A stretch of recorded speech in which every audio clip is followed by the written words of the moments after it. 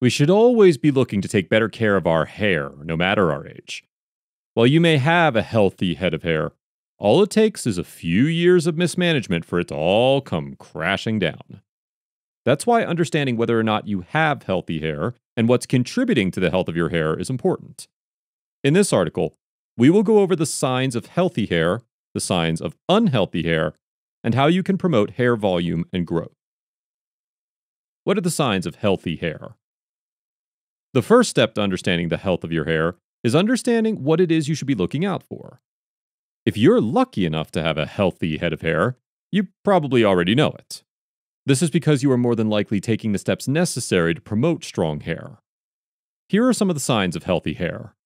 Shiny and smooth. A silky head of hair is generally a sign that your hair is healthy. Good elasticity.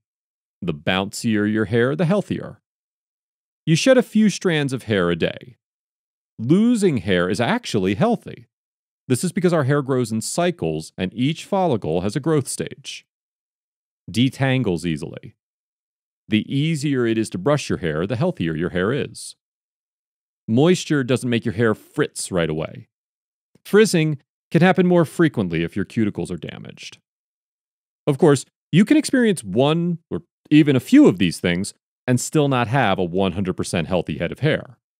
Also, just because you may have a head of healthy hair doesn't mean that you shouldn't take the steps necessary to keep your hair healthy. What are the signs of unhealthy hair?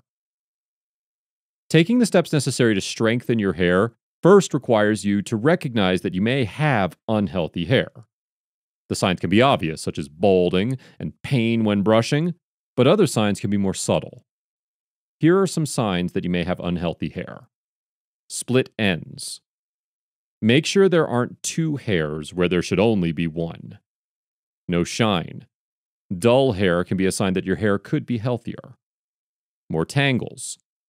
If you can't run your hands through your hair without feeling a few snags, it could be because your hair is damaged.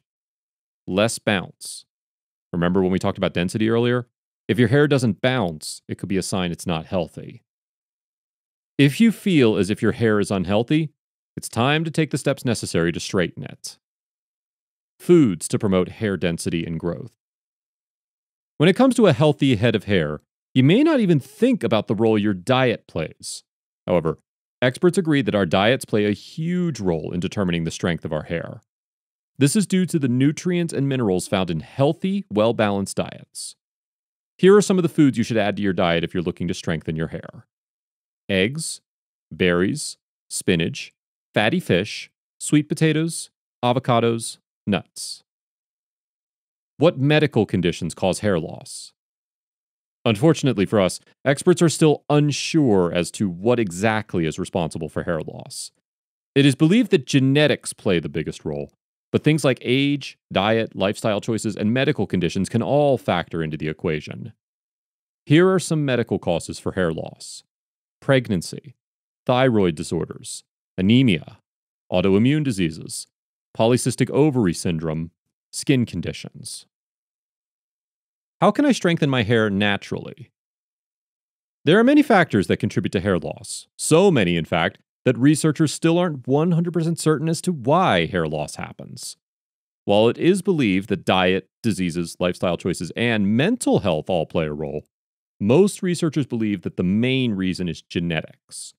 Even though our genetics may be out of our control, there are still some ways that you can promote fast hair growth naturally. Here are some natural hair growth tips. Massages. Scalp massages can help improve hair growth. This is because massages stimulate the scalp by stretching your hair follicles, encouraging hair growth and thickness.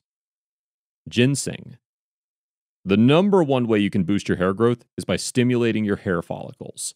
Ginseng supplements can help promote hair growth because ginsenoids, the active components of ginseng, stimulate your hair follicles. Aloe vera. It reduces dandruff and can unblock any hair follicles that may be blocked by excess oil. You can apply pure aloe vera gel to your scalp and hair a few times per week. You can also use shampoo and conditioner that contain aloe vera. Supplements can help. Taking care of your body with a proper diet, exercise routine, and supplement regimen can help you prevent hair loss. As we mentioned earlier, Vitamin supplements can greatly improve hair quality and growth. One other supplement to look into is spermidine. Spermidine is a naturally occurring polyamine that helps your body induce a process known as autophagy. Autophagy is your body's natural cellular renewal process, which recycles older, potentially damaged cell parts with newer, healthier ones. While the research on spermidine and hair growth is still early, the results have been promising. Spermidine supplementation has been shown to reduce hair loss by boosting keratin production, a key protein necessary for hair and nail growth. Furthermore, studies have shown spermidine supplementation to prolong the anagen phase of hair growth, the phase responsible for hair growth.